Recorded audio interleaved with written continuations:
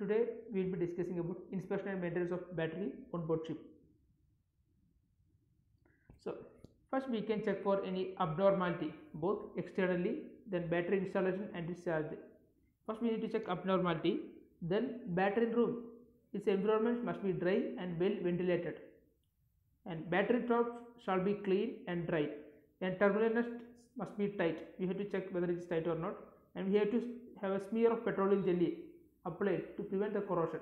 So battery room must be dry and well ventilated, and battery top should be clean and dry, and terminal nuts must be tight, and we have to apply smear of petroleum jelly to avoid corrosion. Electrolyte at proper level and shall have correct value of specific gravity by checking the hydrometer. We have to check the electrolyte at their level is proper or not by checking with a hydrometer, and rubber gloves and goggles should be used when handling with electrolyte.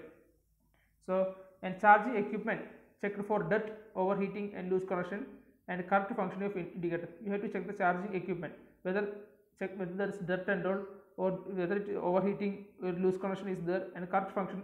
Totally we have to check the correct functioning of the indicators. And we have to check the ventilation arrangement for battery locker should be checked, because battery installation of both lead acid and alkaline needs good ventilation. We have to check the ventilation arrangement is whether good or not. Since both types generate hydrogen gas during charging, no smoking and neck clean should be allowed, because we know that hydrogen gas is extremely flammable. So we have to avoid no smoking and neck clean should not be allowed. And steel works and deck adjacent to lead acid batteries should be painted with acid proof paints.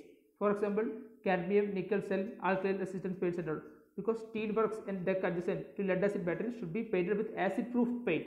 For example, cadmium, nickel, cell, alkaline resistance paint and all.